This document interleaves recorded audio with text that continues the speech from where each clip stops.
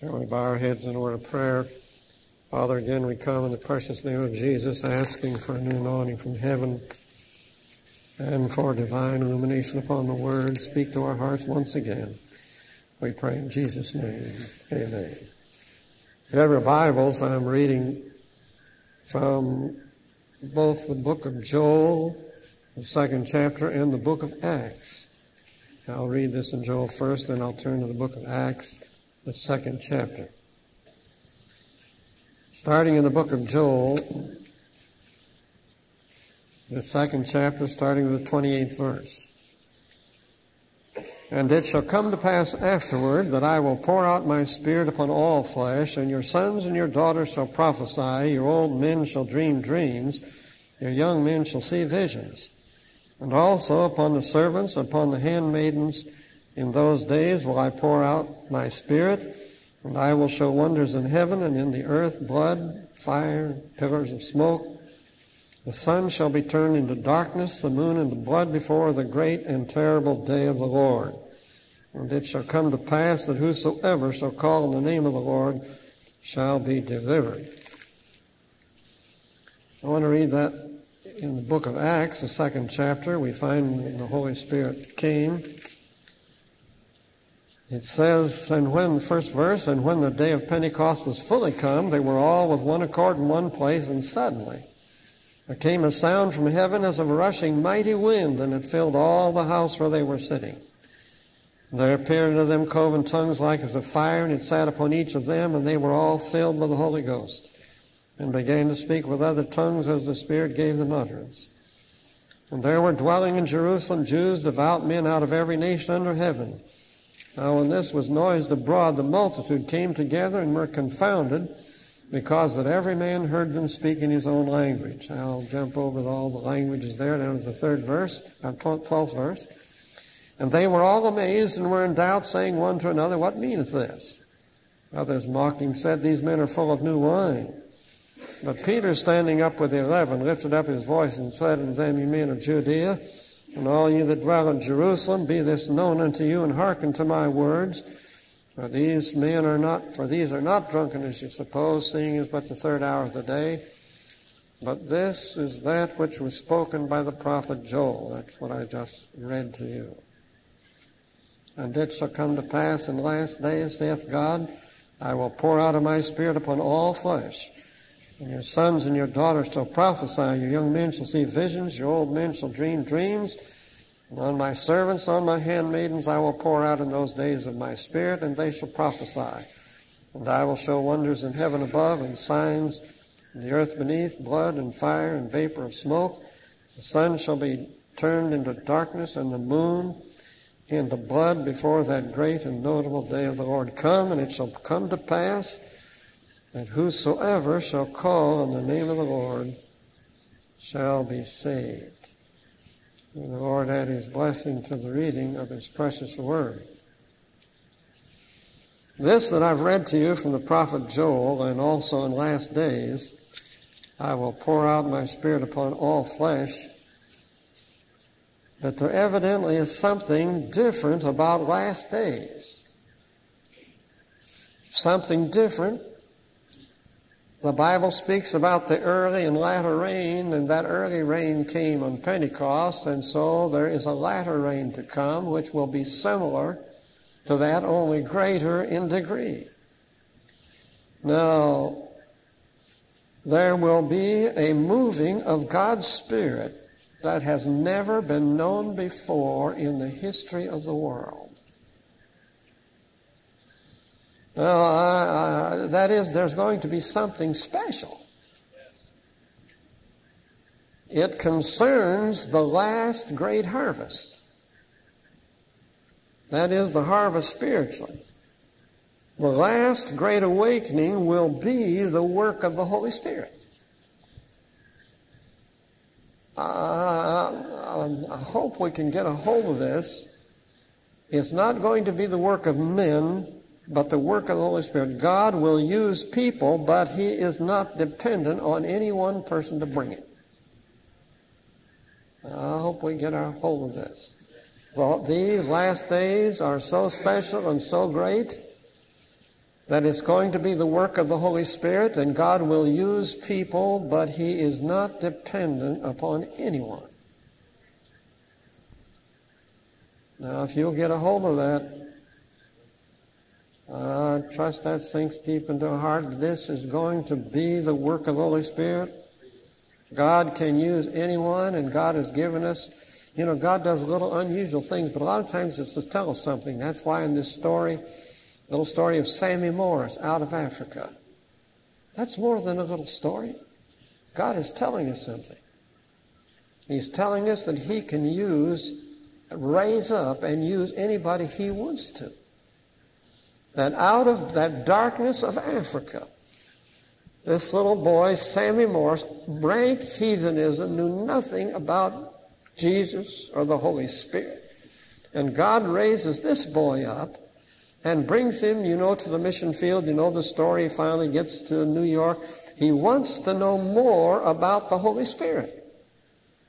And when he gets to New York to find out more about the Holy Spirit, we find out that he knew more about the Holy Spirit than the teachers. I want you to get hold of this, because what I'm saying is that this work is so mighty of God that He can do anything with anybody, and if He wants to do it, He can speak through anyone He wants to. That we've got to keep our eyes completely on God in every situation, because these last days is going to be the work of the Holy Spirit. It will be God's Spirit. And the book of Acts could be called, as someone said, really instead of the Acts of the Apostles, it could be the Acts of the Holy Spirit. Now, the purpose of Pentecost, of course, I want us to look, first of all, the purpose of Calvary was to get us to Pentecost. Calvary is marvelous, but that was to get us to Pentecost. And the purpose of Pentecost is for the great harvest. This is what God has in mind. Pentecost means 50 or 50 days after Easter was the Jewish celebration of the harvest, great harvest, and so the Holy Spirit came on that day to signify the harvest that God plans is going to bring. So the Jews celebrated harvest time, and God planned Calvary, and He has also planned the harvest. Just as much as He planned Calvary. Hundreds of years before Jesus came, He gave prophecies concerning Jesus, and they were all fulfilled. He was to be numbered with the transgressors. That was fulfilled. He made His grave with the rich. His hands were pierced, and His feet were pierced. They cast lots for His garment. Not a bone of Him shall be broken. Same as like in Exodus when they ate the lamb, not a bone was to be broken. They looked on Him whom they pierced. Jesus said, I must be lifted up from the earth. Jesus had to be lifted up. Now, you see the significance of this, how that God is in control of Calvary. He had to be lifted up, and the only way in the world that could be done was for the Romans to do it. That's why we have the Romans in here, even on this situation, that was against the Jewish law to crucify. They couldn't crucify Him. God had to be in charge of that to bring the Romans in, to have them lift Him up. I want you to see, God was in charge of this thing. Even so, God is going to be in charge of the Holy Ghost awakening. So, in Luke, for the 4th chapter, they tried to take Jesus to the brow of a hill and throw Him over. They could not do that because He had to be lifted up. God controlled Calvary. And so He will be in control of the latter rain of Pentecost when it comes. So the main purpose of Pentecost is the harvest, and God sent His Holy Spirit to reap a great harvest. In Peter's sermon here on the Pentecost, we find, of course, 2 parts. The first part, Peter stood up, and of God's Spirit being poured out happened, but the last part of that has never yet come to pass. That's coming to pass in the great awakening before Jesus comes. That of the sun being darkened and the moon to blood. Before that great and notable day of the Lord. I was thinking as I was reading, listening to this Carl, and I forget his name, this great astronomer that's supposed to be a world astronomer, world famous. What was his name? Carl Sagan? Yes, that's what I wanted. Carl Sagan. And he was saying on TV that he expects that someday an asteroid is going to hit this Earth. And it will be so big, and when it does, he said it will send up a cloud of dust that will darken the sun for 4 months. Now, that's not a preacher preaching. Those are your scientists. So that, and then I was also reading, and I was Harry Foster from England, had this wonderful little magazine. I don't know if it's still in publication or not, of Toward the Mark. And he gives the illustration or interprets the Luke, the 15th chapter, of the woman searching for the lost coin. That coin she was searching for was lost, and it says that she swept the house until she found it. And then she said, "Rejoice with me, for that which is lost is found." And he's mentioning how that the houses in those days weren't particularly clean places. Cattle sometimes, animals roamed through the house, chickens and so forth, and reeds and things on the floor. And when she started to sweep the house, I want to tell you, it wasn't a very pleasant place. Dust flew, drawers were open, closets were emptied, and maybe meals missed, and no one was at ease when that house was being searched. I want you to get a hold of this. When the Holy Ghost awakening comes, there's nobody going to be at ease when this thing happens, when the search is on for God's heritage. Brother, everybody's going to be upset and disturbed. And houses will be turned upside down. And my wife was talking about the idea of communal living. I'm not for that, and some have advocated it. But I want you to know something. We may come back to it. Brother, your house may be turned upside down. If God had sent the early church out, scattered them everywhere preaching, they stopped in houses, and you may have a dozen people in your house sleeping at night, and you may have to feed them too. You can't say, well, I'm not... What we would like to do, we'd like to have a great revival meeting and then, and then go home and have a cup of coffee. You're not going to do that. No, indeed. You're going to be slaving and working in your own kitchen trying to feed God's servants and spreading out everywhere. Everything. While that sweeping is going to be going on, I'll tell you, your house is going to be upset and everybody's along with it, and you may not even be home because God is going to be in charge of this. I like what Harry Foster said. He said, will God take a world chaos to find and recover his lost heritage? Will he do this?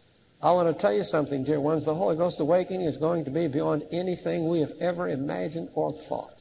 And the Holy Spirit's going to be in charge. He's going to be directing it. And I'm thankful for this. So God speaks in last days of the sun being darkened and the moon turned to blood before that great and notable day of the Lord comes, so that whosoever shall call upon the name of the Lord shall be saved.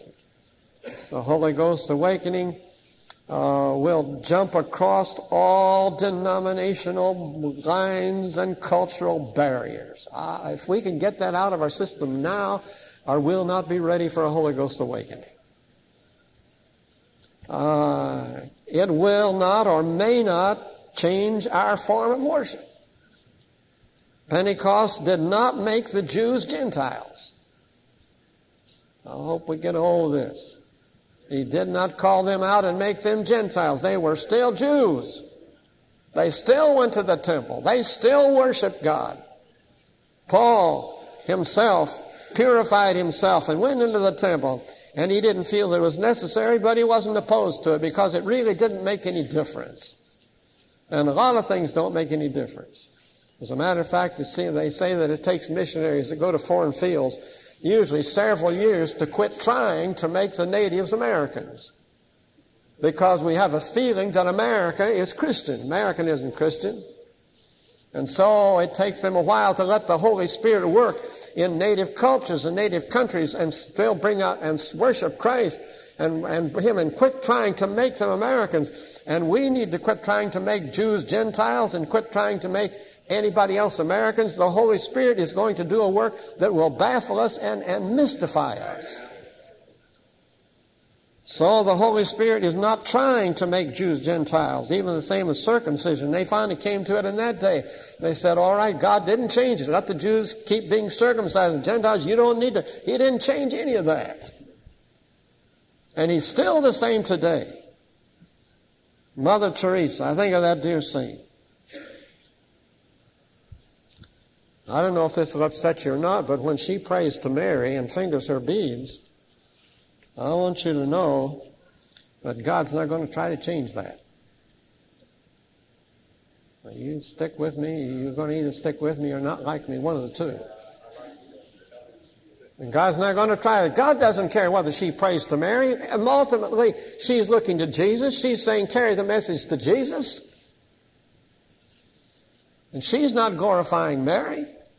And God's not going to try to change it. Why try to, and a Catholic and a Holy Ghost awakening comes, I want to tell you, all denominations will be buried underneath simply the Holy Ghost and Jesus. Jesus will be the center of it. The Holy Spirit will make Jesus the center of everything. And He's not going to try to go around and convert Catholics or Jews or anyone else, but simply to proclaim Jesus, the Son of the living God. So Mary, Mother Teresa, one of God's great saints, Jesus is still the center of her life. And unless we can be flexible in these areas, God may not be able to use us. In the Holy Ghost awakening, Jesus will be the center and not any denomination or any doctrine or any type of worship. He said, whosoever shall call on the name of the Lord shall be saved, whether that's high church or low church or Pentecostalism or Catholics or Gentiles or Jews or Protestants, whoever He is and wherever you are, God will hear your prayer. If you're in a sanctuary someplace that doesn't agree with my type of religion, God will hear you. If you'll call on the name of the Lord, He'll hear you and not try to change you to make anything else. God is a great God. So as we look forward to Holy Ghost awakening, this is going to be the work of the Holy Spirit, not to get our eyes on men of any kind, but to look to Jesus, and the Holy Spirit will make Jesus the center of it all. We've been glorifying Jesus in these songs this morning. It's been marvelous to me. I've rejoiced in it in heart and soul. And then Peter goes on to say, save yourself from this untoward generation or this corrupt generation. I'll tell you, if there was ever a day when that needs to be preached, it certainly is today. Save yourself from this corrupt generation. Instead of accepting it and saying, well, it's just the times and things are different, I want to tell you it's a corrupt generation, and the Holy Spirit still says, save yourself from this corrupt generation. Thank you, Brother Martin. Pastor Tony, would you pray for us, please? Heavenly Father, we thank Thee, Lord, for the privilege of this message today. Thank you for this message, We're thankful, Lord, that it continues to help us to see, Lord, that we have a need of Jesus in our hearts. And Lord, we pray that You'll help us to get our focus on Thee today. Oh, yes. To help us, Lord, to look beyond the situations and our analyzations and our opinions, but Lord, help us to take Thee seriously. Yes, Lord. And so, Lord, we thank Thee today for a message that will point us closer to Thee. We pray, Lord, that You'll help us to embrace it within our hearts, not just to take it within our intellectual being, but, Father, help us, Jesus, to truly get it into the center of our living. We pray, Lord, that You'll help us to learn to love Thee more today. Help us, Lord, we need more about Jesus. We need more, Father, of Your love. We need more, Father, of Your teaching. Yes, and we pray, Father, You will help us to endeavor to become more Christ-like. And we pray, Jesus, You'll help us to truly get a hold of Thee in such a way that we'll be prepared in these last days to truly walk with Thee and talk with Thee, to be on time in Thy kingdom. We thank Thee, Father, and we praise You today for all that You've done for us through this music, Lord, through this message, and may You continue to bless throughout the rest of this service. We pray in His name. Amen. Amen. Tony, before you give announcements, we'll sing a couple of stanzas, something for which the Lord's led. Richard used to be in the prelude quite often, but it's there again today. Open my eyes that I may see. Let's sing the first two stanzas of it, for we want our eyes open to God's Word to us. in these last days so we can be prepared for His working in the way He has it for us. 133, Richard, have a stand. Yes, sir. Praise the Lord. I feel like saying anything. I feel about as dead as a doornail. And when Beverly was in tune with the Holy Spirit, I thought, I am so out of tune. And if Bob isn't going to say nothing, I'm going to. We were just talking about this exact same thing in the office a while ago, and I was just thinking to myself, as Brother Morgan was sharing, I was talking to Bob and Gary that Noah told it over and over and over for 120 years, and it just seemed like idle words. Yeah, we've heard that. But I'm telling you, God is speaking through Brother Morgan. God is prophesying through him today, and I feel dry and barren, but I know in my heart that God's speaking to us. God is really trying to open our eyes and trying to get us to see, because I tell you, it's not too far away, I don't believe. Well, we're looking for Him. And I can't get over the fact we were stirred up this morning about the very things he was talking about, and God surely is speaking through him today. Your prayer is, and ours will be, open our eyes that we might see. Stanzas 1 and 2.